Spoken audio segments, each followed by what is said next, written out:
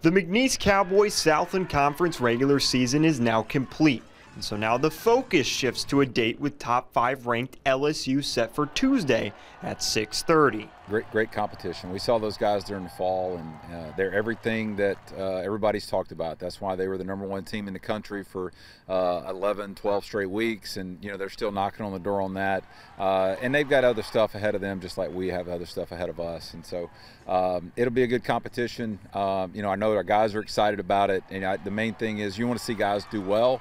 The scoreboard does matter, but probably not as much as our health and seeing guys perform and do things like that. Coach Hill believes that a break from the grind of playing conference opponents will be beneficial for his team, and that it will give them a chance to play a little more relaxed before tournament play starts. We've had the non-conference bye before, and so it almost kind of allows you to catch your breath a little bit, just play baseball, and so yeah, it's enjoyable. It feels a little bit different. Hopefully you'll see the guys play a little bit looser, try to get some other guys some opportunities, and hey, the other part is just line our pitching up, and try to get our guys and not overextend them, and get them lined up to ready to get after in a conference tournament next week.